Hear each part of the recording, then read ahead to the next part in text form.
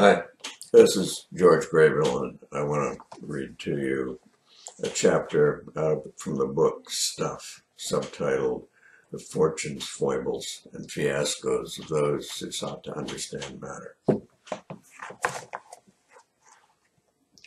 This is chapter 13, titled One-Electron Universe. It's subtitled An Electron Joke? Well, we'll see. Since you believed all the crazy behavior of electrons described in the last chapter, we thought we would see just how gullible you really are. If you can believe everything in this chapter, you may not have a complete outer shell. That's a chemistry joke.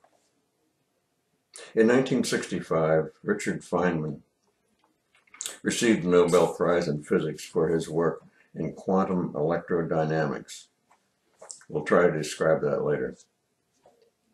When they hand out prizes, they make you give a speech about how grateful you are and how you couldn't have done it without your co-workers and your mother. In Feynman's speech, he told a story about a phone call he got from John Wheeler in 1940. Wheeler was one of his university professors. Here's a picture of John Wheeler teaching. The story began like this, and this is Feynman speaking. I received a telephone call one day at the graduate college at Princeton from Professor Wheeler, in which he said, "Feynman, I know why all electrons have the same charge and the same mass." "Why?" "Because they are all the same electron." The professor went on to explain his hypothesis that a single electron is passing back and forth through time. Sometimes it passes from the present to the future, as we do, and sometimes it comes from the future and goes into the past. There are some problems with this idea, but not nearly as many as you might think. To really explain this, we will have to talk about the concepts of parity, antimatter, and time reversal. First, let's take a break and talk about Wheeler and Feynman. They were both brilliant physicists and worked well together. This seems surprising when you consider how different their lifestyles and personalities were. Wheeler was refined, mild-mannered, and incredibly polite. His only marriage lasted 72 years until his wife died at the age of 99. Richard Feynman was another story. Whereas Wheeler was a Christian, Feynman was an atheist. His married life was the opposite of Wheeler's. His first wife died of tuberculosis a few years after their marriage, and his second marriage ended in divorce. When not married, he seemed to have a steady parade of girlfriends. Some he met in Brazil, a place he loved to visit. He also loved to play samba music.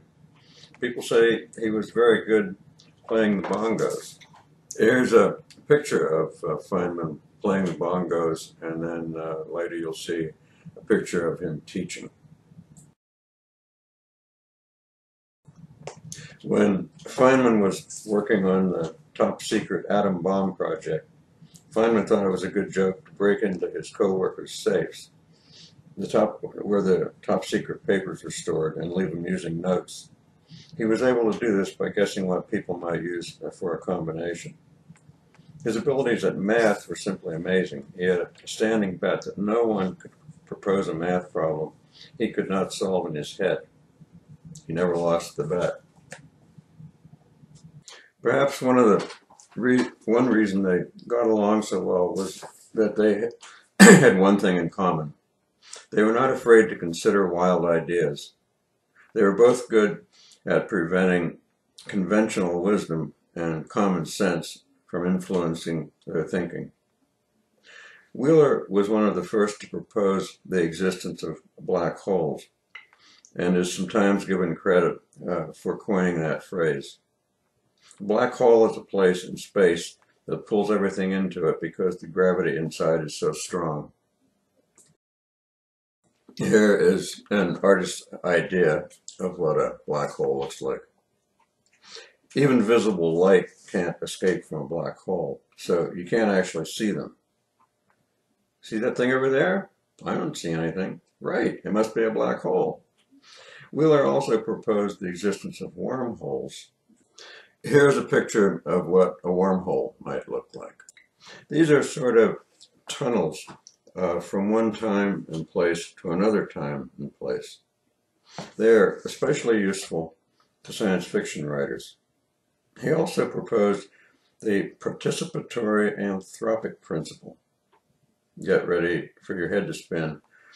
This is the hypothesis that the universe would not exist if we were not here to observe it.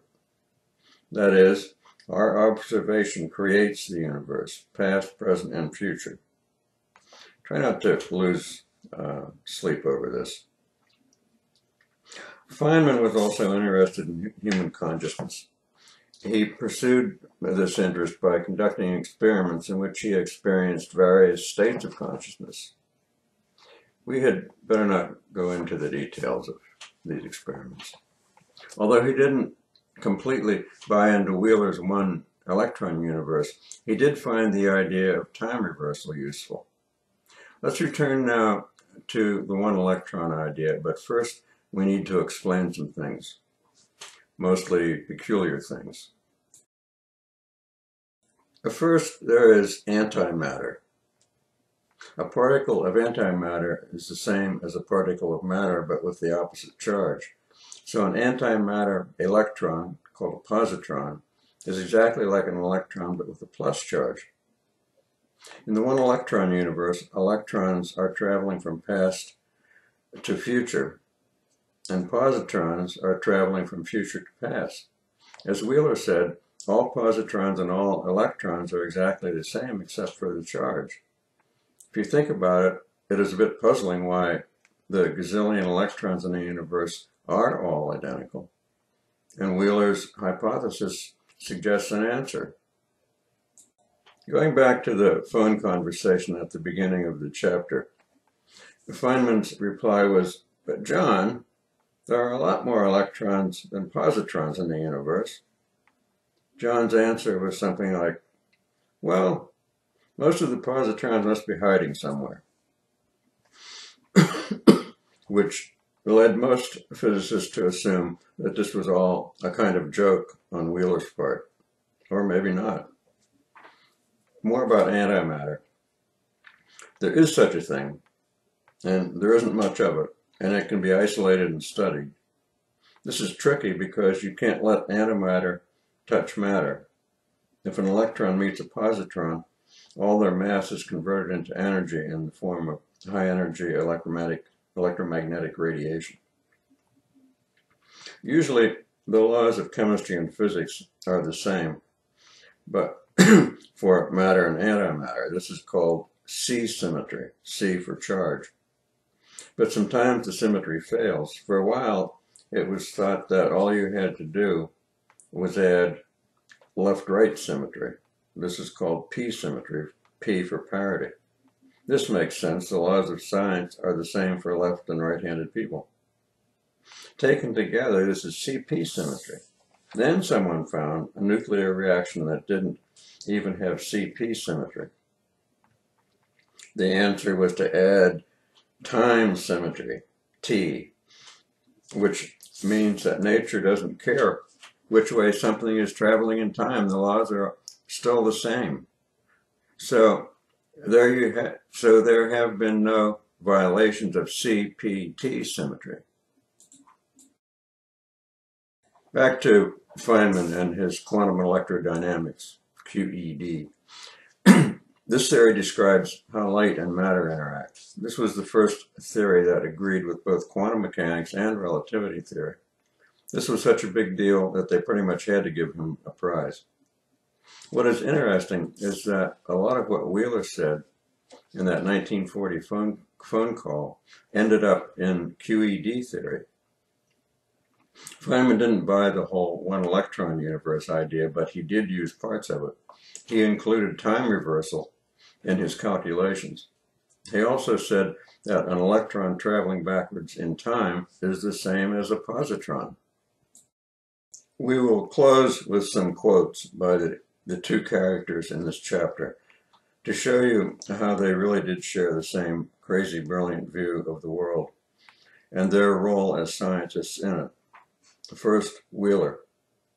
If you haven't found something strange during the day, it hasn't been much of a day. Feynman. You're unlikely to discover something new without a lot of practice on the old stuff. But further, you should get a heck of a lot of fun out of working out funny relationships and interesting things. Wheeler. Time is nature's way of keeping everything from happening at once. Feynman.